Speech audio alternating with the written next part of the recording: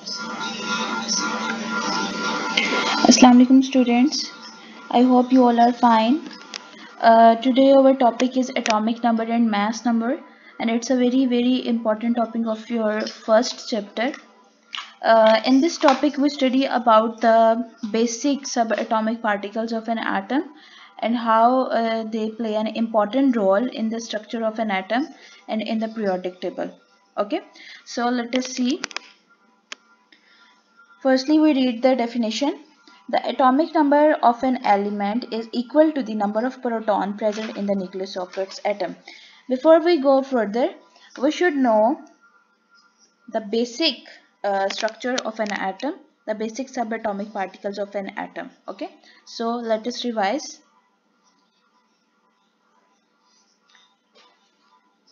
Proton and neutron is present inside the nucleus, and this one is the complete atom. Okay, and surrounding the nucleus there are subshells, okay, in which electrons are revolve. Okay,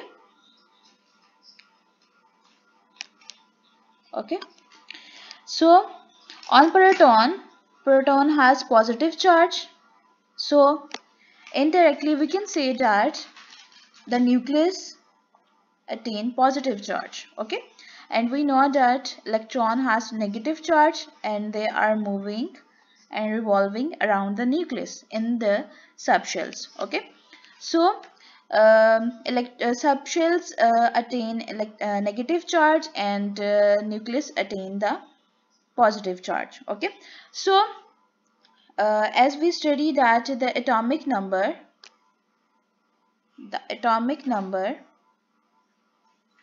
is equal to the number of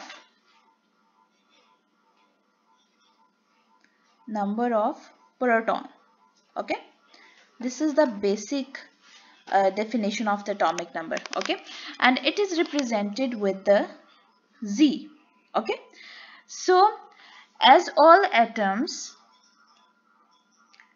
this one is the representation of the atomic number. So as all atoms of an element have the same number of protons in their nucleus, they have the same atomic number. Okay, hence each element has a specific atomic number termed as identification number also in the periodic table. Okay, for example, hydrogen, the atomic number of hydrogen is 1 and its place in the periodic table is also on the 1. Okay, so atomic number is the basic identification of any atom. Okay, so now let us see the example. The example that is discussed in this topic is a hydrogen. All hydrogen atom have one proton. Their atomic number is 1. Okay, so now let us draw the structure of hydrogen. Okay, this one is the nucleus, and hydrogen has only one electron in its shell, and its atomic number is, as I already told you, that we represent the atomic number with Z, and its atomic number is Z because its atomic number is 1, because we also study that atomic number is the number of protons, and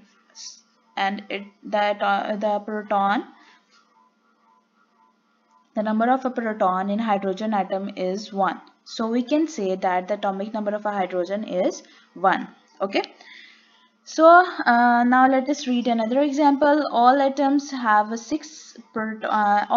in carbon have 6 protons, so their atomic number is 6. Similarly, in oxygen, all atoms have 8 protons, having atomic number 8, and sulfur have 16 protons, showing atomic number 16.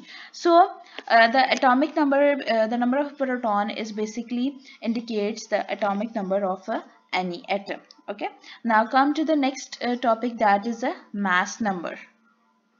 Okay, Now start this. What is the meaning of the mass number? Firstly, we read it. The mass number is the sum of a number of protons and neutrons present in the nucleus of an atom, and it is represented by a symbol E. So, mass number is represented by A, and it is equal to the number of protons, means atomic number, plus number of neutrons. Okay.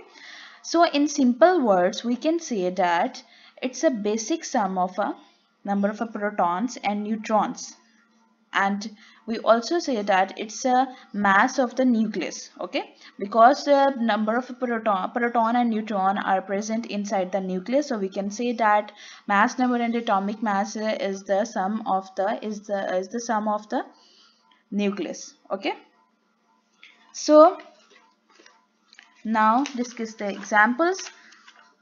For example, hydrogen atom has one proton and one neutron in its nucleus, and its mass number A is equal to, as we already discussed the example of a hydrogen. Now solve it. In a hydrogen, there is only one proton and no neutron. Neutron is 0. So now solve the mass number. Z is the number of protons, and number of protons in the hydrogen is 1. Now let us draw the electron also, and the number of a neutron is 0. So we can say that the mass number of a hydrogen is 1. Okay. Now let us see another example. Carbon atom has 6 protons and 6 neutrons, hence its mass number is 12. Okay. Now let us draw the Now let us draw the example of carbon. Okay, so as we read it that carbon has 6 carbon has 6 protons and neutron, and it has also 6 neutrons and 6 electrons. 1 2 3 4 5 6. So now solve the mass number of carbon. Carbon has 6 protons and 6 neutrons, so total sum is 12. So we can say that the mass number of a carbon is 12. Okay, as it also shown in the table. Okay, so I hope you understand that. Now come to the numerical. Now let us solve the numerical. Okay,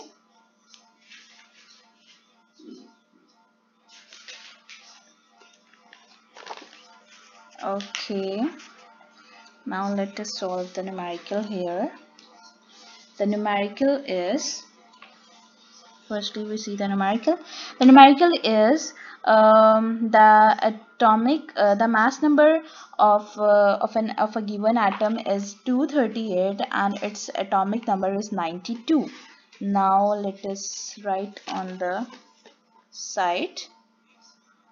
The mass number is 238 and its atomic number is 92.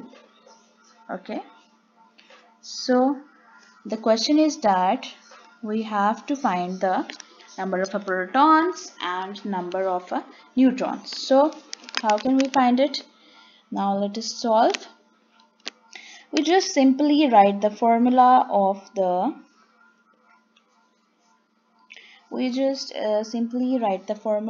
mass number, that is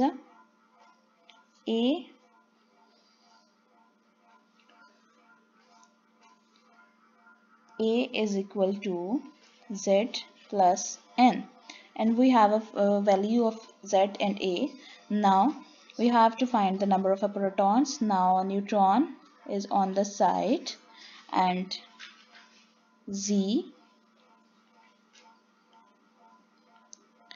is on the right side, and A is also come to the right side by changing the sign because it moved towards other side. Okay, it's Z minus